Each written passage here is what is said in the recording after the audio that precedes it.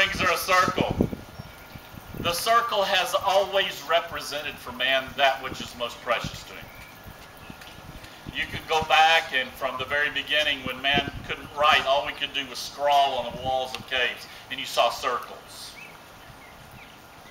The circle representing all that was sacred to him. Even today, you give a child a piece of paper and a pen, they're going to make little circles.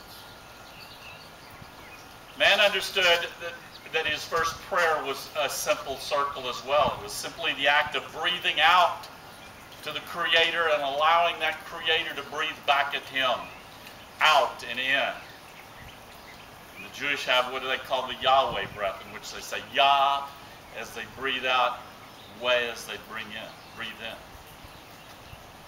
The circle has always represented love, because love, just being loved, isn't enough. Loving someone else isn't enough. Because in order for it to be true love, you must love her.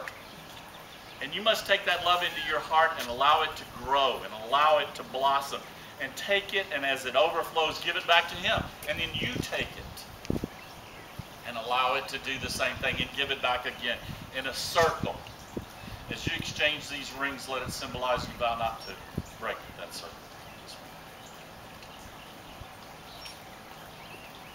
Place this ring on his finger and repeat after me.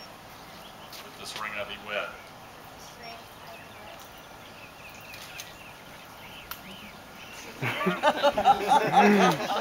You should have got a bigger plane. All right, now place the ring on here and say, with this ring I be wed. With this ring I be wed.